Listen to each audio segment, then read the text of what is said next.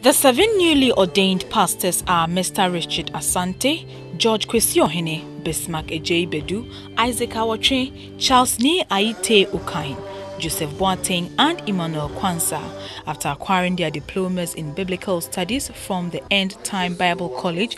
The time finally came for them to be ordained. I will make it the purpose of my life to live for Jesus Christ, and I ask for your prayers and the prayers of this church to help me fulfill my calling. Amen. They were charged to live by the truth and preach with love. The church then prayed for the new pastors to get the strength to do God's work. A visiting member, Reverend Esperance Klugan, asked them to seize every opportunity to spread the word of God and exhibit love for humanity wherever they find themselves. Your responsibility is to preach the word. If they are ready, preach the word. If they are not ready, preach the word. The Holy Spirit will convince. The Holy Spirit will converse. He said rebuke. He said reprove.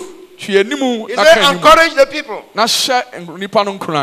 The wife of the Vice President, Mrs. Matilda Amissah-Arthur, advised the wives of the new pastors to pray for God to give their husbands the needed grace. Wives, God will give you the grace if you depend on Him, if you throw yourself at Him, if you daily seek His face, if you daily go to Him.